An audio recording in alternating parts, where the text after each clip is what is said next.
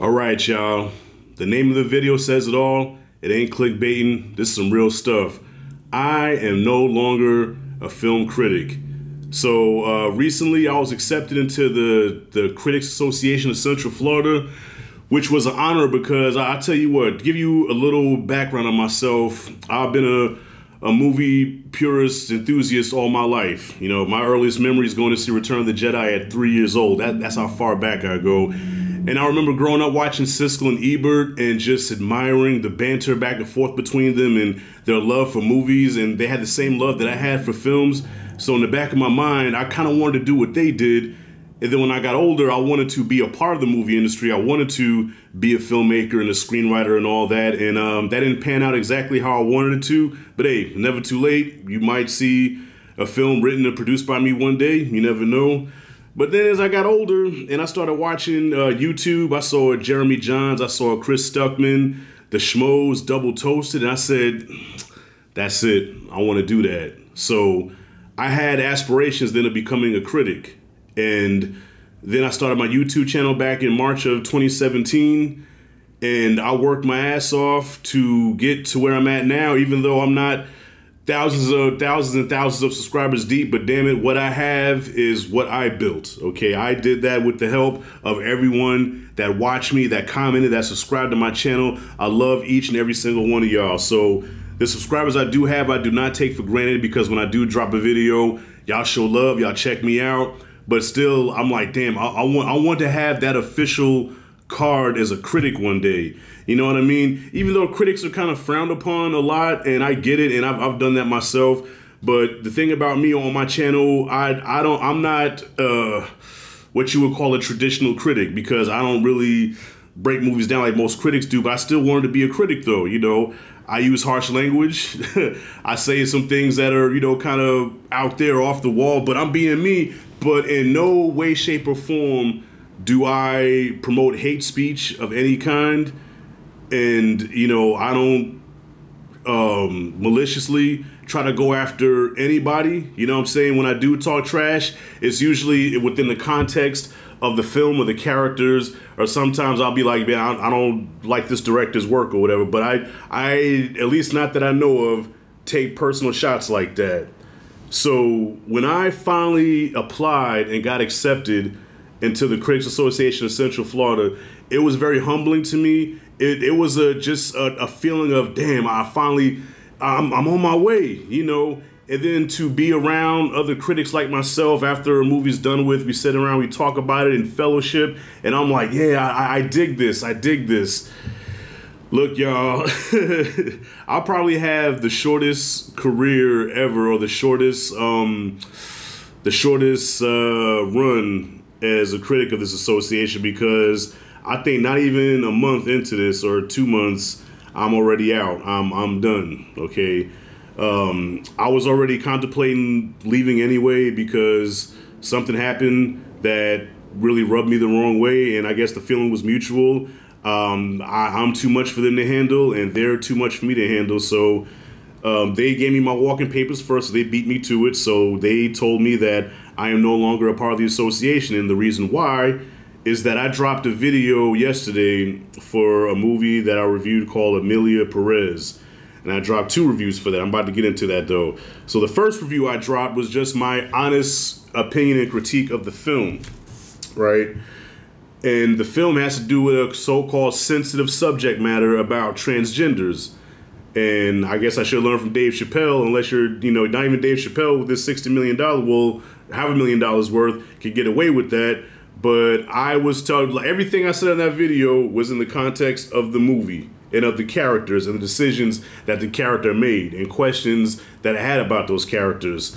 So I get an email from this association telling me that I was promoting hate speech. I was creating a hostile environment. It didn't go with the community guideline standards, you know, and then even said a lie that I was being disruptive during the movie. Now, I was sitting next to 2 of my peers, all right, and they will tell you, I wasn't brash and out loud and talking shit like, you know, I wasn't being ignorant. Every now and then I would whisper something under my breath, but maybe because my voice deep, it carries, I don't know, maybe my whisper carried and other people heard what I was saying. But even then, this is the kind of stuff I was saying, like, yo, what am I watching? Like, what the hell? And then one time, the lead character, Amelia Perez, I did say she looked like Marlon Wayans from White Chicks. But that was the person next to me. I said, hey, man, that looked like Marlon Wayans from White Chicks. You know what I'm saying? But I whispered it. I wasn't out being all, man, what is this? Yo, nobody want to see this shit, man. Yo, this is corny, man. So, according to them, multiple people reported that I was being outspoken, I was being disrespectful during the screening. And now they're telling me that I have to conduct myself in a professional way. So they said that I need to be more considerate when making videos and that I need to check myself and be professional because I represent them, I represent the association. So I'm like, wow, so I'm being censored. And the thing is, look, because YouTube flag shit now, you know, YouTube flag shit too. So if YouTube didn't have a problem with it, why do y'all have a problem with it? Why? Because it has to do with transgenders, all right? So the only thing I could think of is whoever's running this association, y'all gotta be some hardcore leftist, liberal SOBs, man, all right? And I know you say, well, Rashad, you know, I ain't no right-wing conservative either. I'm a man. I'm a man that lives in America that believes in saying what you want to say without having to be censored, and that's it, and that is all. But you leftist you know what I'm saying? So, yo, I got that email first, right? So pretty much they want me to take the video down. But they didn't say take it down, but I guess the way they worded that I was supposed to take it down. So fast forward 2 hours later, I get a follow-up email. Rashad, we want you to take the video down. This doesn't represent us well. I said, okay, so against my wishes, for the first time ever in 7 years, was I forced to take a movie review down. And at that time, I think I was probably at like, what, 50? I was probably at like 64 views in like 2 hours. You know, that's not a lot, but still, you know, I'm pretty sure it would have got some decent numbers. So I took it down. And then I felt some type of way because, you know what, yo, I'm gonna be honest, y'all. I'm not one to really bow down to authority, man. You know, listen, hey, I guess because I grew up listening to Rage Against the Machine and shit like that, I don't like being told what the fuck to do. So the fact that you know, are watching me with a microscope and monitoring me and telling me what I can do and what I can say, and then even said that because something doesn't match up with my identity politics, I don't have identity politics. What are you talking about? You're creating this narrative about me that's not true. You pansy suckers, man. So I did what they told me to do. I took the video down. But then I said, you know what? I said, they want a proper review. I'll give them a proper review. So guess what? I reviewed the movie again. This time I put my glasses on. I had a polo shirt on. I spoke real proper and, you know, real elegant. And I said, hey. And then I flashed across the screen. I was demanded to take it down. So, of course, my peer hit me up and it was like, hey, you're playing with fire with this one, bro. And I said, yeah, I know. So I was talked off the ledge and I took it down. But guess what? Somebody, in that short little time, this is how close they watching me, y'all. In the short time that video wasn't even up for 30 minutes. And I took it down. And they still saw it. So the moment you post something, or at least my ass, they're watching immediately. So, Critics Association of Central Florida, I hope you're watching this too. Maybe not because I'm no longer a part of your little association anymore. But check this out. I hope you're watching. You can kiss the crack of my natural black ass, okay? Because I've been on this platform for 7 years. And yes, I'm not rolling in the dough. I'm not one of the big boys. But guess what? I have what I have because of what I built. All right, from what came out of my mouth, because people came to watch me and watch my personality, not what you told me what the fuck to say. So why would I start now? So yes, I loved the perks of going to free screeners. I love going to see movies early. I just took my son to see Venom last week, and if you remember, y'all, if y'all was watching my channel a year ago when The Flash came out, me and my son was waiting in this long ass hot line in this fucking abandoned mall just to get turned away from seeing The Flash for waiting for 2 hours, right? And now we get to cut the line, we get the VIP treatment, and we sat down, and I was so proud of that, man. And my peer that helped me get on with the association, man, I thank you man, I love you to life for that, bro.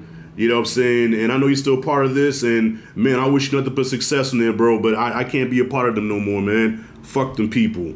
You know, so yes, it was proud. I was proud to have that moment with my son. I was proud, and I felt like I felt accomplished that I was able to go to these screenings now. So I'm like, damn, this is what I've always wanted. I worked 7 years to get to this place, and then when you get there, you realize it ain't all it's cracked up to be. I worked up to get to here, and now just like that, it's over. And you know what? I couldn't be happier. It's a bittersweet thing because I'm gonna miss those screeners. But, yo, I'm relieved now because I'll be damned if I let you sense me. I'll be damned if I have you watch me with a microscope and check everything that I say or whatever opinion I have, especially on a movie like that. So, so with that, yeah, kiss my ass. So you can take your pansy ass association, keep doing what the fuck you do, but guess what? I'ma still be me. Ain't nobody gonna stop me from being me. So there you have it. That's all I wanted to say. So I am no longer a critic. You know, after all these years now, I'm like that part, but I still want to talk movies because they are a big part of my life. They are my outlet. You know what I'm saying? Films have been with me through every aspect of my life, man, the good and the bad. You know, some of my darkest times, you know, films have got me out of, you know what I mean? So they're a part of it. They're like a symbiote. It is a part of me, you know what I mean? So I'm never going to stop that. But to call myself a critic, I'm never going to label myself as a critic again. I guess, like my man Blacktastic said, I guess I'm a pundit. All right, not a critic. Yeah, so the next would-be critic that will take my place, I hope he's a good little boy that does little nice, cute, family-friendly reviews for you and say exactly what you want them to say and just be a good old boy. And yes, I'm gonna give you a nice review and stay within the community guidelines. But for me, I say bon voyage, arrivederci, adios amigos, hasta la vista baby, and up yours with a twirling lawnmower. I'm out.